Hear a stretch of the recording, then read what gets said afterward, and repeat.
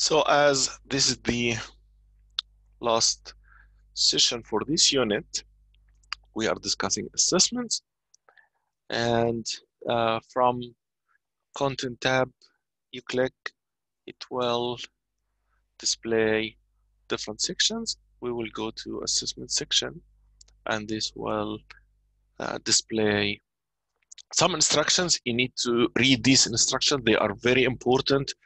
And if you need some help with the assessment, after all, most of our assessments are open book.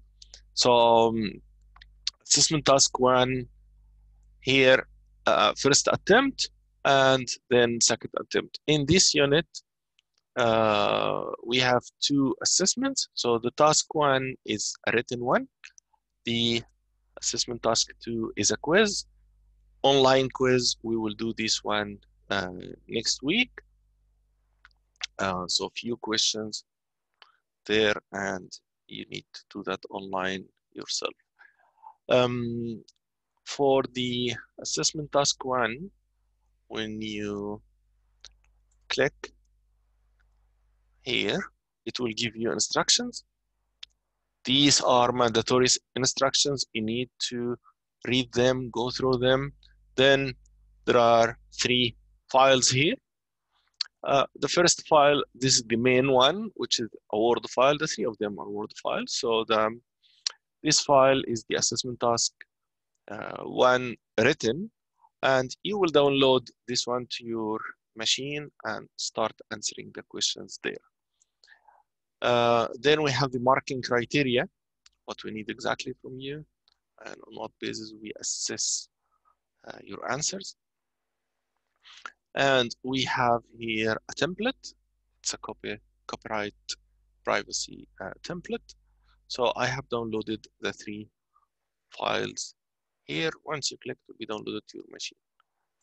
So first one, assessment task. It's written. So assessment task 1 written. And just want to make sure you can see my screen good. So here in the beginning, you will put your student name here, student number, and the assessment name, policies, documents. So we are creating policies here, and this is the unit code with the name. You will put the date here when you submit your assessment. Assessor name, you will put my name here. Then student signature. In the student signature, if you have scanner, you can scan your signature, then you insert the scanned photo here, or you can take a photo with your phone and insert it here. If you can't do either, just put your name there. Then you save the file and submit with the other files with the template. So here, instruction to student, and these are the points we are discussing. So it's individually, you need to complete this file yourself. In other units, you will find that you can work in a team or a group. So it's a good idea to follow the instructions, of course. So here you will contribute writing workplace policies in organizational copyright, privacy, and ethics for a business in an ICT context from IT point of view. You will use the template. Assessment criteria. So when I assess your answers to the assessment, I will assess based on participate in writing workplace policies. You show understanding of copyright and privacy law. You show understanding in ethical standards. You demonstrate sensitive of critical information to a concise policy. Demonstrate methods of obtaining useful feedback on policies. So it's an open book, which means you can search internet. You can refer also to the material we provided, learning guide or other materials, but please make sure you don't copy and paste. You can discuss, you can read, you can refer to something, then you read it very well, then you express your understanding in your own words. Here they are mentioning the number of attempts. I have mentioned that you have 2 attempts. Then for a 3rd attempt, we need to get a special permission for you. During the time of this assessment, I'm happy to provide any kind of support. I can go through whatever topic you want, so we can go through these topics together again if you want any topic. You have 8 weeks from today to finish this assessment. 8 weeks. This is the average. I'm just giving you the standard average, but exact date will be a little bit different, like 2-3 days between each individual because of the date you are enrolled in. But usually we give 12 weeks for the whole process, for the whole unit. So 2 weeks for delivery, and then 8 weeks for you to submit. Then I need 2 weeks for second attempt, marking, grading, giving you feedback. So this is the total of 12 weeks, which means the end of the term. Okay. So again, the best way to finish your assessment and submit your assessment is trying to finish that in the coming 2 weeks, because you still remember the content, you still have the discussions, you still remembering them. So fresh content, so you can and knowledge. So it's better to do that during the coming 2 weeks and attend, of course, the classes for the other units. Then you work on the assessment after you finish the delivery. Okay. Submission details. You will use the template, which is called privacy, copyright, and ethics policies. This is the template you have seen. Then you will create 3 policies, create 10 questions, then you save the document using your name and policies, you submit in Connect, and if you have more than 1 file, put everything in a folder, then zip this folder and submit. So you work here, the first thing, instruction to students. So you work for a medium IT company. There is a typo there, it's fine. So you have been asked to contribute to the creation of 3 policy documents that will ensure staff handle personal information in a confidential and professional manner, understand the copyright requirements in the workplace, maintain professional and ethical conduct in the workplace. So you can research and review the current legislation, for example, federal acts relevant to the Australian IT professional body standards like ACS, policies, procedures, writing theory, as well as links from class, and create 1 policy for privacy, 2nd policy for copyright, and 3rd policy for ethics. The links are included in the learning guide and also in the reference page near the end of the learning guide. Part B, the second part, you are to create a survey with a set of at least 10 questions. Why? To obtain feedback from staff on the privacy and ethics policies. So each policy should be no more than 2 pages in length, and it should be written in plain, simple English. It is not a report. and should not be formatted like one. You will use a template. You can research other organization, guidance, whatever, like SANS organization, can search different places. You can try TAFE itself, ACS, of course.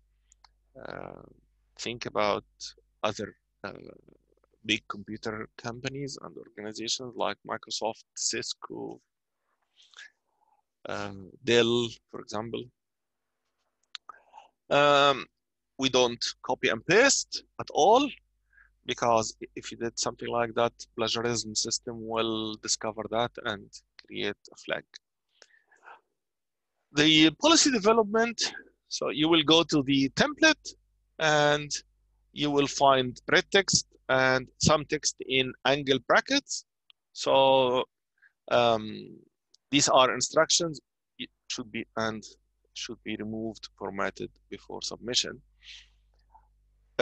You need to identify the act, legislation, or industry code that governs your policy. Detail the conduct of staff in relation to each policy. For example, state what is acceptable and or lawful. State what is unacceptable and or unlawful. Describe any procedures or processes that must be completed. Each policy document must include the stated minimum number of statements on expected conduct actions by staff in relation to the policy.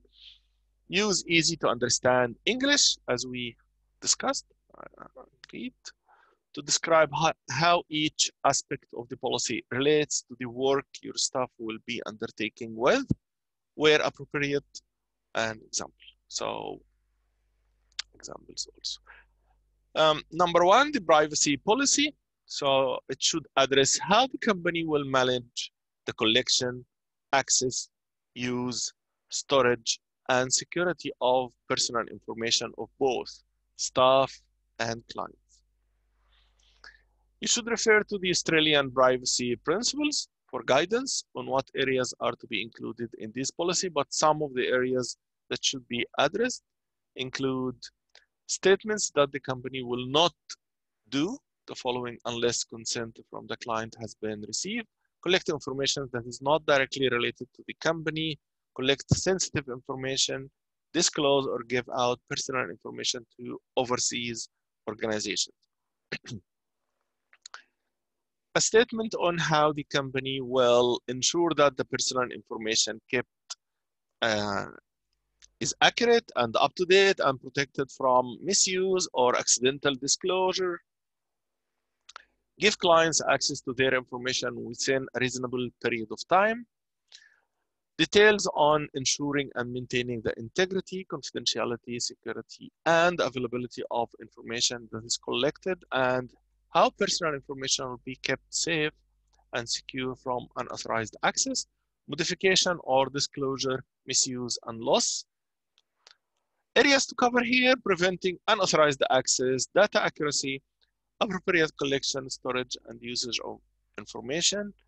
So this will include details such as describe a minimum of 4 features of server operating system that can implement restrictions, keeping hard copy files in properly secured cabinets, allowing staff to access personal information on a need-to-know basis only, regularly monitoring information handling practices to ensure they are secure, password protection, backups, off-site storage, encryption, firewalls, cookie removers, antivirus scanners, checking that all personal information has been removed from electronic devices before they are sold or destroyed. For the old devices, when we are upgrading or replacing all the computers or servers or storage medium. Deleting out-of-date customer records and how this will be done. For example, shred, bulb, or destroy paper records, dispose of files in security bins, delete electronic records or files securely so that they can't be retrieved. So that was the first policy. Second one, copyright policy. So this policy should deal with copyright issues within an IT environment. You should refer to the relevant sections of the Act and the fact sheets on the Australian Copyright Council website for guidance on what areas are to be included in this policy, but some of the areas that should be addressed include copyright issues relating to the copying, backup, and personal use of computer software and programs, a statement on who owns any material created by staff. This should include websites, graphics, documents, software programs, etc. We have mentioned many examples about that. Downloading, uploading of images, address both personal and professional use and consider all mediums, for example, emails, internet, social media, websites. Specific details on copyright issues relating to the use of images and other material from the internet, downloading, copying, distributing, detail what staff must do before using material from the internet. So that is the details of the second policy you need to create. Third one, code of ethics. So it should provide a set of guidelines to staff on appropriate and expected behavior within the workplace and acceptable, non-acceptable ethical behavior of staff within the workplace and towards other staff and clients. You should refer to the relevant industry code of ethics, but at a minimum, your policy should cover dealing with clients, professionalism, competence, diligence, honesty, professional development, integrity, respect, WHS aspects, which is work health and safety. So this policy must also include a review and grievance procedure that outlines the steps an employee should follow if they need to report an ethical issue or grievance in the workplace. You should refer to an unethical issue. You should refer to connect, for examples, and the steps involved in writing a procedure. So 3 policies here. Then feedback. So you will create, in part B, you will create and design a 10-question survey about feedback on your policies. So you could use this survey to obtain, or these questions to obtain feedback from your staff and other stakeholders also, clients, for example, on the privacy policy and the code of ethics. So on these 2. This could be actioned as an interview or a survey. Include how frequently you will distribute the feedback for constant improvement. Select question types that are appropriate to the question and that will give you the most meaningful feedback data for improvement of the policies. These questions must cover application of the privacy policy and code of ethics, and that they are applied effectively, the implementation and distribution of the policy, accessibility to the policy, wording and ease of understanding of the policy, appropriateness and relevance to staff and the workplace in general, if ethical issues are being dealt with consistently and appropriately, ethical or unethical or challenges. So this is the end of that assessment. I'll show you the marking criteria. So you need to also fill that and submit. Then I will fill this part. So it will explain to you the criteria. We are assessing you: successful, unsuccessful. Followed submission instructions, formatted appropriately, policy document not report, made no spelling or grammar errors. Then privacy, stated the following policy document details. So you need to state that. So this is about the privacy, the second part about copyright, and the third part about code of ethics. Then feedback on your policies. the 10 questions. Then frequency of feedback identified. We will get this feedback every 6 months, every year, every month maybe. So this is the second document, the marking criteria. You don't need to do anything, just here in the marking criteria, fill the data you know here and just read these items. You consider these items as a checklist for you, so you make sure you are answering that, then I will tick the boxes for you. Good. The template, let me minimize that. And privacy, copyright, and ethics policy. So this is the template. So 5 pages. You notice the red text will be replaced. So background, purpose, policy statement. You need to put that here. Distribution, copyright policy, current, background, purpose, copyright statement, and distribution, how we will distribute that. Ethics policy, so here with the ethics statements. Review and grievance procedure, distribution, policy feedback, so the 10 questions will be here. So everything will be answered, then in a folder, zip this folder and submit in Connect.